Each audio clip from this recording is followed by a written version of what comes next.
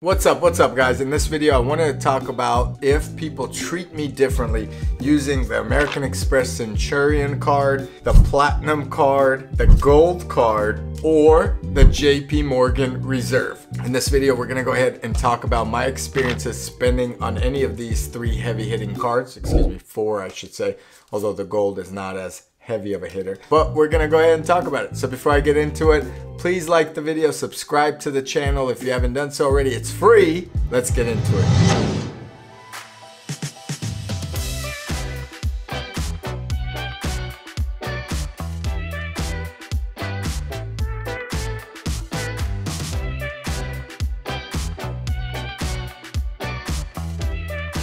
So the American Express Platinum, this is the floral design by Mr. Wiley, I believe or remember. Check out that review on my channel if you haven't done so already. This is the art card by American Express. There were two designs, this one and then another one by Rem Koolhaas, who did like an architectural design, which is really neat. I do have all versions of these cards. On the back, this is canceled and voided, so don't get any ideas. They all are, in fact.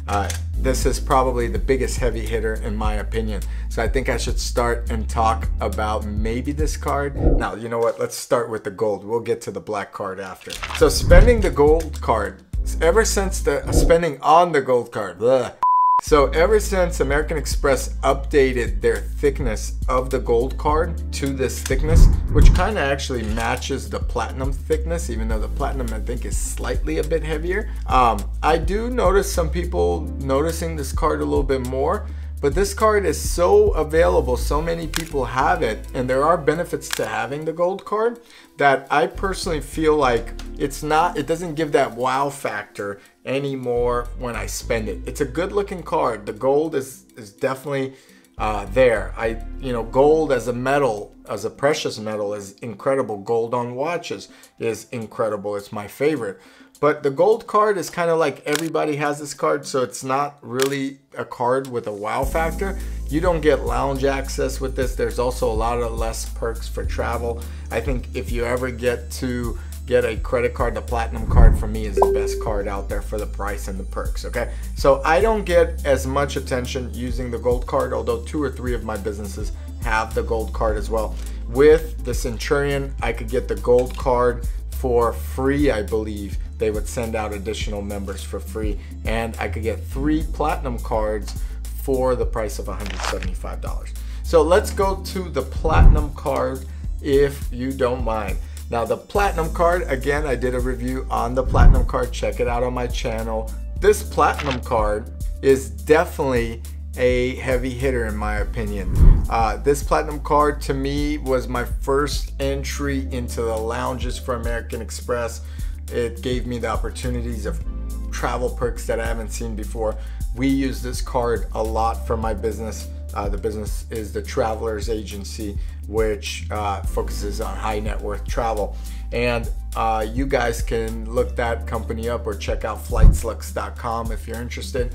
However, the American Express Platinum Card is probably my favorite card for the price. At a $6.95 fee, you're getting just so much. You're getting Saks credit, Uber credits, you're getting TSA, Clear, you're getting lounge access, you're getting some credit for Equinox, the gym.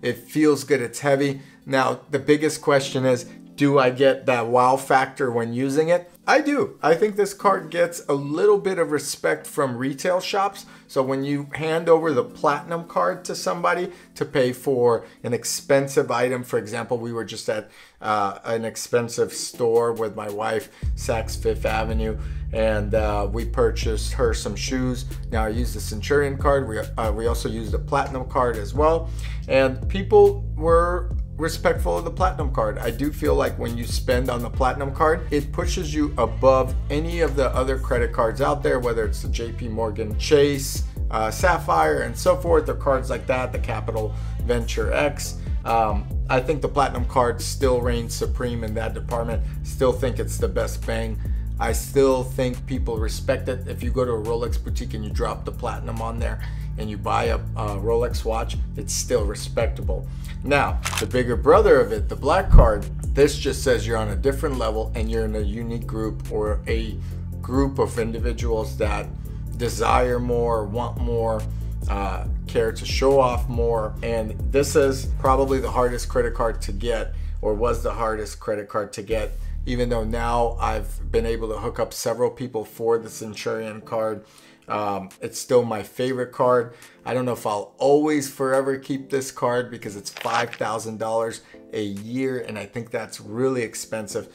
However, I've met some cool individuals just by having this card and by being in that group. There hasn't been much travel in the past 2 years because you guys know why, but now that things are opening up, I'm looking forward to using these cards more, especially the Centurion, using my miles. I have over 1 million miles, and really just exploring and traveling in first class and going to Europe, etc., etc. So overall, the American Express Centurion card, when I use it, I do get a shock or wow factor the most out of the first two cards I've shown, and it's especially respected in places like Rolex, Patek Philippe, Hermes, and these boutiques that really are on that high net worth, you know, above your average Gucci store, etc. So if you're going into a very exquisite, very prime, very expensive store and you show the Centurion card, even if you don't have a relationship built with that dealer, they're going to respect you because they know you're ready to buy. You have one of the hardest credit cards to get, and this is a financial statement when you're outside without maybe showing your bank account. So I do say that this card gives you probably the most attention and the most respect. That's right. Wow. Now let's talk about the JP Morgan Reserve. This is the heavy hitter of these cards, okay? This weighs double the weight of the American Express Centurion card. It's a card I did have. I've actually been hit up by several individuals for this card as well, and even some known rappers with million followers plus all over the world hit me up saying, hey, how do I get this card, etc. Back in the day when I got the JP Morgan Reserve, you had to be a Chase private client. That wasn't that hard to do. You didn't need to have all these millions with JP Morgan. Although nowadays, from what I hear, the card has to be issued from JP Morgan Reserve Bank, not Chase Bank, but JP Morgan Reserve Bank. That's a completely separate bank. They require you to have, I think, $5 million or so in the bank account as investment, and then you could apply for this card. So once dubbed the $10 million card because JP Morgan Reserve wanted to have, or JP Morgan Bank wanted you to have 10 million in the bank.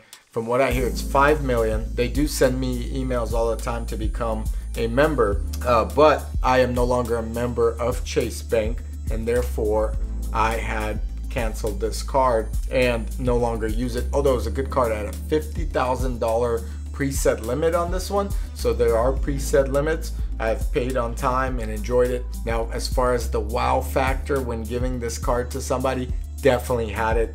The heaviest card is about 26 grams. Check out my review on the JP Morgan Reserve card, dubbed the $10 million card. It's on the channel. Check it out if you're really interested. I would say this is a comparable heavy hitter to the Amex Platinum. The only difference is between the two really is this is a worldwide card. Excuse me, I meant the Amex Centurion. This is a worldwide card. That means you could have people in Dubai, France, people all over really the world to have this card, where say JP Morgan may not have a bank in Dubai, yet people in Dubai that are, you know, elites can have this card. Probably may not be able to have, say, this card if the bank or JP Morgan is not there. They would have to open an offshore account, in this case in the US, just to apply for it. So this is a bank driven card, and although American Express also is technically a bank, it's more credit card focused versus JP Morgan is more bank and investment focused, and that's why it's hard to get this card, because you have to have your money in the bank with JP Morgan. But this card being so heavy, when I would hand it to people, they would definitely get that wow factor. This card also gets I've made some big purchases with it. I think I bought one Rolex with it in the past. And the cashier was like, wow, what is this card? They haven't seen it as much. In fact, I would say this is more rare for a person to see or understand than the Amex Centurion, because so much publicity is out on this card. The Black Card versus the JP Morgan, they think it's like a sapphire card or a spin-off, etc. They don't understand it. And nowadays, I would say it's harder to get because you got to have JP Morgan. So there is a wow factor. I don't know which one probably has a bigger wow factor. I would say the Black Card, because people go, wow, that's the Black Card. It's in music videos, it's in rap songs, it's, you know, celebrities always flaunt and taunt this card. I rarely hear this one get mentioned. It's more of an investor card. Anyway, I hope you enjoyed this video. Please like the video, subscribe to the channel if you haven't done so already. It's free. Let me know which card you like the most in the comments, and I'll check you guys here in the next video.